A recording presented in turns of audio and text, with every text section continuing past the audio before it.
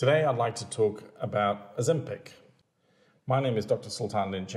I'm a certified diabetes specialist and endocrinologist. So let's talk about Ozempic or semaglutide. Semaglutide is a once weekly injection for people with diabetes. It's something called a GLP-1 analog, and I'll explain a little bit what GLP-1s. But in essence, it looks very similar to a naturally occurring chemical that we all produce that helps us regulate our appetite as well as our blood sugar levels. And this treatment is for people with type 2 diabetes, where it's been tested and investigated fairly heavily.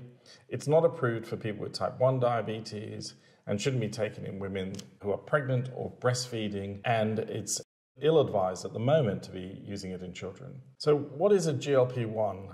Well, GLP-1 is an extremely powerful chemical that's produced in response to eating by our gut. And it does a number of things, but there are four main actions. So the first is that when the chemical is released, it circulates into our system and it gets to our brain.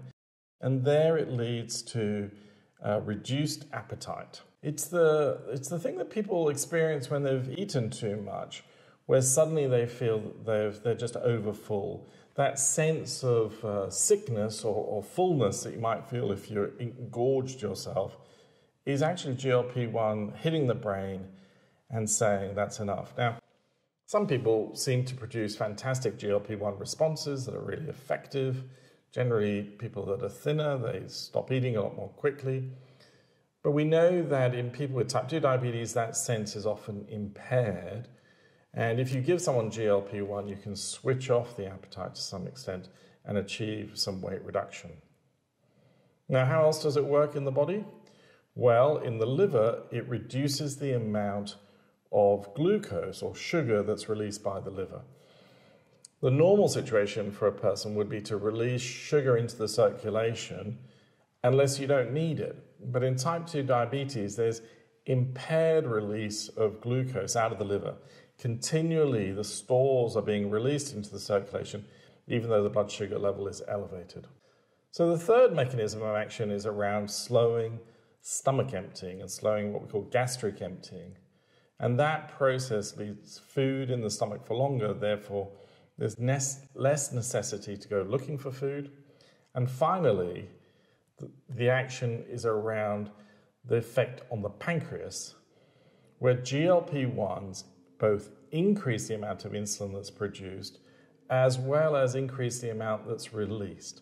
And the interesting thing about it is that is predominantly when the blood sugar is elevated. In other words, GLP-1s and there are a range of these treatments all have an effect which is predominantly around high sugars. And if the sugar becomes low, the effect is switched off. And it's the reason we see very low rates of low blood sugars, so-called hypos or hypoglycemic episodes, that occur with GLP-1 treatments. So if you're on Ozempic or semaglutide, what dose should you use? Well, essentially there are two doses that are sort of prescribed and talked about. One is 0.5 milligrams and the other one is 1 milligram. And the way we take it, well, this is how you start taking it. In the clinical trials, it was a weekly injection, and they started at 0.25 milligrams a week, and that was for 4 weeks. And at the end of 4 weeks, and predominantly that was around getting used to the drug, but at the end of 4 weeks, the dose was increased to 0.5 milligrams weekly. And for many people, that is an extremely effective dose. In fact, for some people, the lower dose is still going to be highly effective in terms of 0.25, and there may not be a need to increase the dose, even though the clinical trials suggested that that's what needed to happen. We do not know what the actual effect of 0.25 is. Now, if 0.5 milligrams isn't enough, and you've waited sometimes and the blood sugars are still not where they need to be, then we do have the option of increasing it to the 1 milligram dose. So it's a stepwise process, 0.25, initially for 4 weeks to get used to it, then 0.5 milligrams, and if that's the dose for you, fantastic. But if you need escalating further, then up to 1 milligram. But I want to say this, because I think this is important. Ozempic will take 5 weeks to get going and get into your system. It won't reach what we call steady state until that time. Its main effect won't be felt for 12 to 24 weeks. So if you think, I'm going to take this drug and in 2 or 3 days my sugars are going to be perfect, that's not how it works. So you have to wait for its effect to have, so you can make those judgments about when you need to increase the dose. And if you stop it, it clears the system or the body in about 4 or 5 weeks. So how does Ozempic compare to other GLP-1 therapies? Well, I think it's just worth mentioning there are a lot of GLP-1 treatments available at the moment, and some of them you'll be familiar with. There are weekly versions and daily versions. The weekly versions that we're looking at are things like Trulicity, which is called dulaglutide, or Bydureon, which is known as exenatide, extended release. And then we have daily versions, and daily versions would be liraglutide or Byetta, and maybe the only other agent that's used a bit is lixisenatide. So we have quite a bit of options in terms of GLP-1 treatments. And most of those options have been tested and looked at. So the first study I'm going to show you is this one. And this was looking at whether or not Ozempic worked. And it was comparing Ozempic to a placebo, so a dummy injection. And across the whole of this image, the light blue bars are the low 0.5 milligram dose of semaglutide, and the dark blue bars are 1 milligram. And you can see that both of the Ozempic doses lowered HbA1c by around 1.5, 1.6% compared to placebo. Incredibly effective. Compared to Bydureon or exenatide extended release, the 1 milligram dose lowered the HbA1c by about 1.5% compared to exenatide at 0.9. So there was about a 0.6% reduction. Ozempic was superior. They compared it to insulin, and in this case, insulin glargine or Lantus. And you can see whilst Lantus was effective at lowering the blood sugar by about 0.8% of an HbA1c, again, there was superiority in both the 0.5 and 1 milligram dose of semaglutide.